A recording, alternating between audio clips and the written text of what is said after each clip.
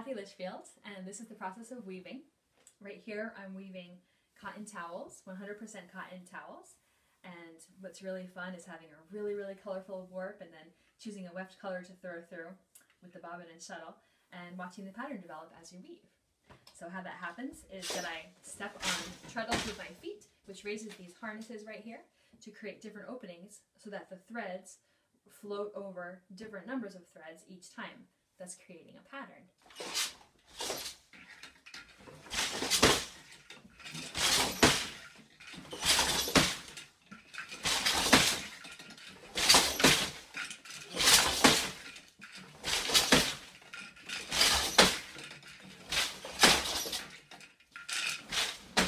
What I think is really cool also is watching the pattern develop as you throw the shuttle back and forth. So every single one of these threads, as I push it into place, forms a new part of the pattern, and you can watch it develop as you throw the shuttle.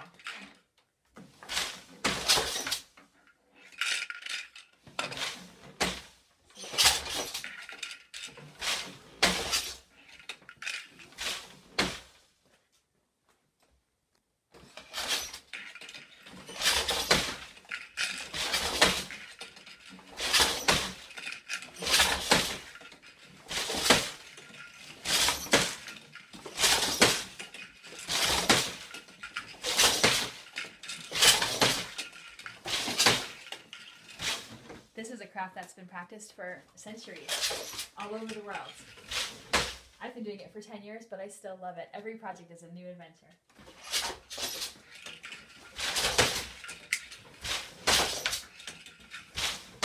You can see what my feet are doing down here. When I step on these treadles, it raises harnesses, and that's what I was saying before about how it creates the pattern on the loom. So you can watch what my feet are doing, and as I weave the cloth and advance it forward, all the towels end up on this beam right here. These are all separate towels, and I'll cut them apart right here, and they'll have these sweet little fringes on them.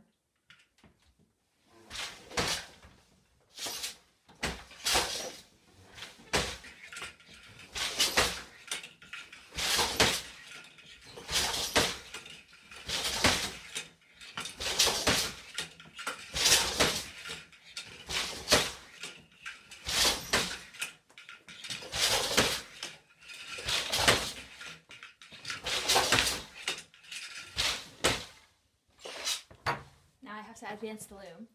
So when I do that, I lighten my weight on this brake, step on this, twist the fabric forward,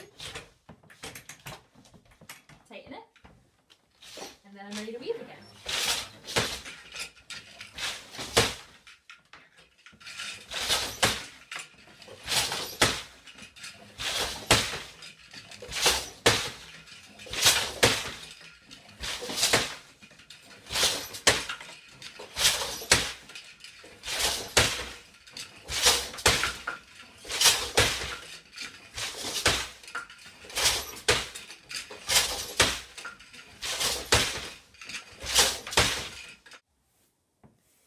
So when I get to the end of a towel, I'm doing this stitch called hem stitching, where I wrap around a certain number of threads, and then I gather them together and poke the needle into the cloth to secure the edge.